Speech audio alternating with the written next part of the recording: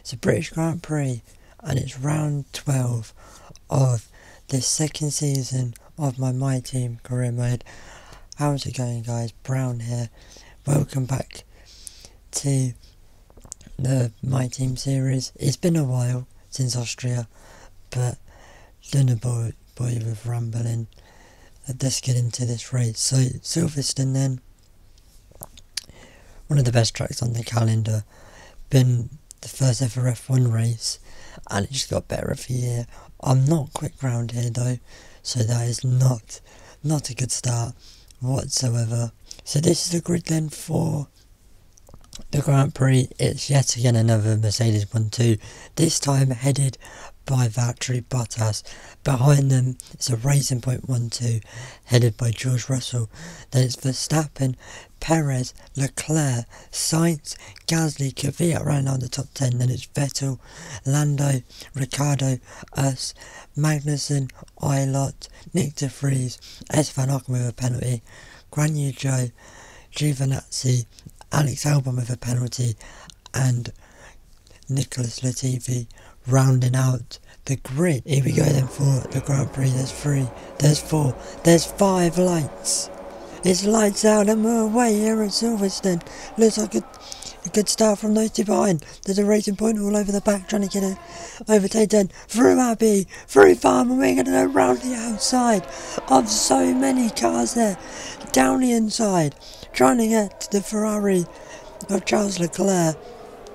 We didn't have the best of grid positions, but we've had a great launch and a great start. We're up into P8, so we've gained 8 positions, I think that is, as we head down the Wellington Straight, and we're past Kvyat into Brooklands now, as there's Lando Norris there at the back, trying to get past Sebastian Vettel.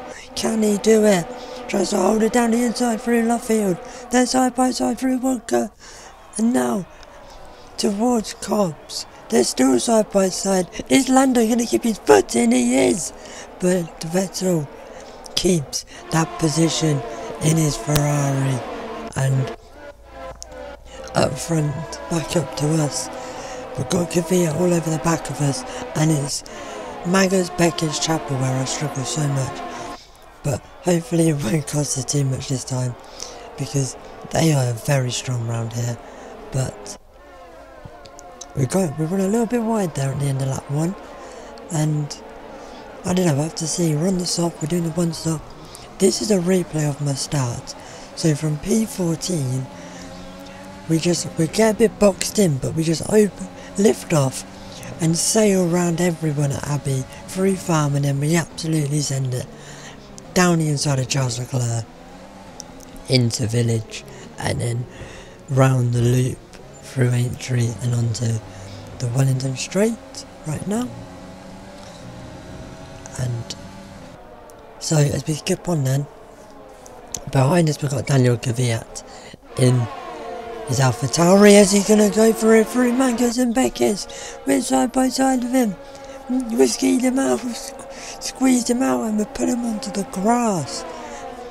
That was a bit naughty of us there, but he doesn't care.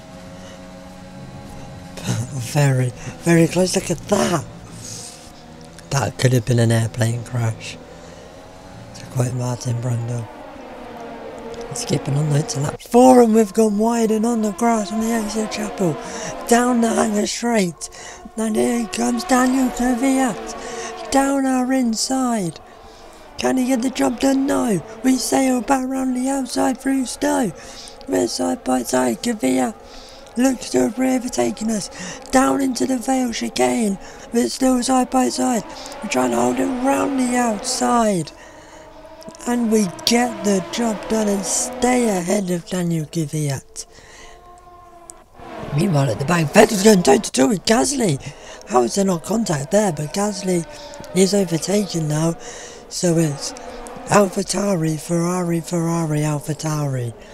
So in a sense, Ferrari are in a Big Mac. As Kvyat this time gets past us, we try and send it back down the inside at Stowe, but we weren't able to do so. On lap 6 we fell way back I don't know what it is with Silverstone, so it just doesn't click. I think it may be the special helmet that I do every year. But there are two Ferraris now side by side on lap 8.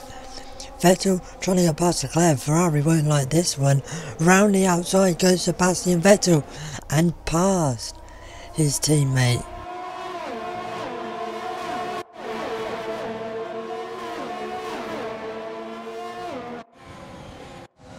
So down into turn 1, you see he is right behind, but Lando Norris is now trying to get past the Ferrari, as side by side the AlphaTauri is with the Ferrari. Lando's just lovely poised, trying to get past if the opportunity presents itself. Well, it looks like it might have done. Is Lando brave enough to send it down the inside of Brooklands? No, he's not. Skipping all the way onto lap 11 now, and it is time for the pit stops. You can see in the bottom right of your screen we have held on in P9 after losing that one place to Daniel Kvyat. He just blitzed us up the road. But there is Kvyat, so he's not that, he didn't get that far. And now here we are onto the mediums, make our one and only stop, and we beat the AlphaTauri out. And that's decent. It's very decent indeed.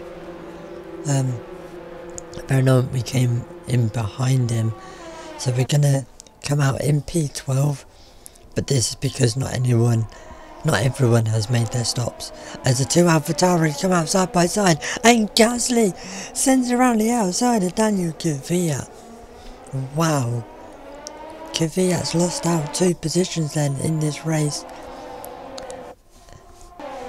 It's now skipping on to lap 14. You can see we're back up into P9 and Gasly's coming at us now.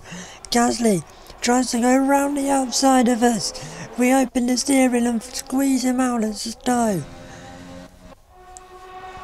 Now 1 lap later, here comes Gasly again. There's Ricciardo waiting in the Carlos Sainz waiting in the wings, and Gasly's gone wide, and Carlos Sainz is through and up into P10. Gasly tries to fight it back, but he can't, and Carlos Sainz, he's taking his chances very well, as this is on lap 16. George Russell coming out of the pits, and his engine's gone. Oh no, George Russell's engine has blown here at Silverstone, and what was looking like such a good result for the Racing Point team, starting on the second row, locking out the second row, and George is out for the 2nd year in a row. Lewis Hamilton makes it an 8th British Grand Prix win, and we are going to come home for a P7 after 2 retirements.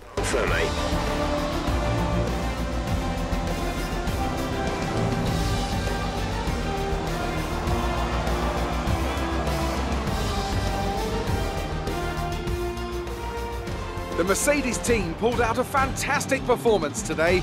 They should be proud. And talk to me, what do you think it was that sealed the win for them? I think that smart tyre management on track and very smooth driving definitely assisted in their victory today.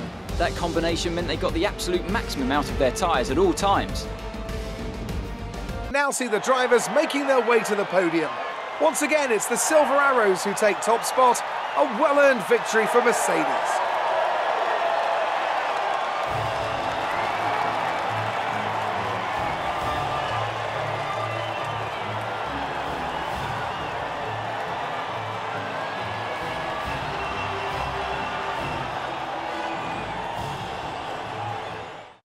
So that has been your British Grand Prix then. Lewis Hamilton doing what he does best, wins, overcoming Bottas like he did in 2019. In the end we had quite a good result, P7, Lando picking up a point as well. It's not too bad. But yeah, a bit of a more dull race I guess, we were just constantly defending. Not as much in the second stint. Sainz was there, he was pressuring us, but he could never get close enough to go for a move. that's why kind of there weren't really any highlights for the second half of the race. You can see here though, the driver's standings. Lando's still nowhere near us, but he didn't really need to be, or does it? Well, he kind of does, because my decision all boils down to me if we keep him on. But back into the paddock, we get both of our sponsor bonuses, which is good as well. And into the R&D, and we need to focus on our reliability. It is so poor, you can see there. But if you have enjoyed this video, make sure to like if you want to, no one's forcing you, and subscribe if you want to as well. I'm hoping I can be a bit more consistent. It's been a long while since Austria, but I don't know, we'll see. But until next time, goodbye.